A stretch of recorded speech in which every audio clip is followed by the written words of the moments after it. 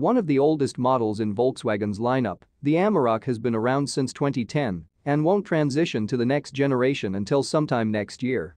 Meanwhile, the company's Australian division has teamed up yet again with local engineering firm Walkinshaw to follow up on last year's beefy Ute Special Edition.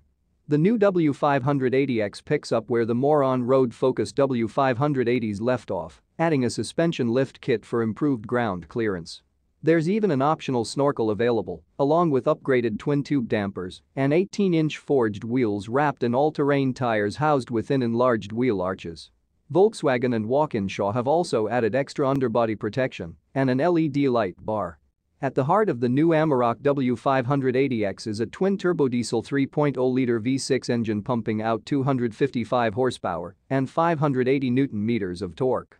The TDI punch is delivered to both axles courtesy of a full-time four-wheel drive system via an 8-speed automatic transmission. As you would expect from a high-end special edition, the truck is loaded with equipment. From bi-xenon headlights with LED daytime running lights to dual-zone automatic climate control, the Amarok W580X has all the essential kit. Heated front seats are also on the agenda, as are rubber floor mats and a tire pressure monitoring system.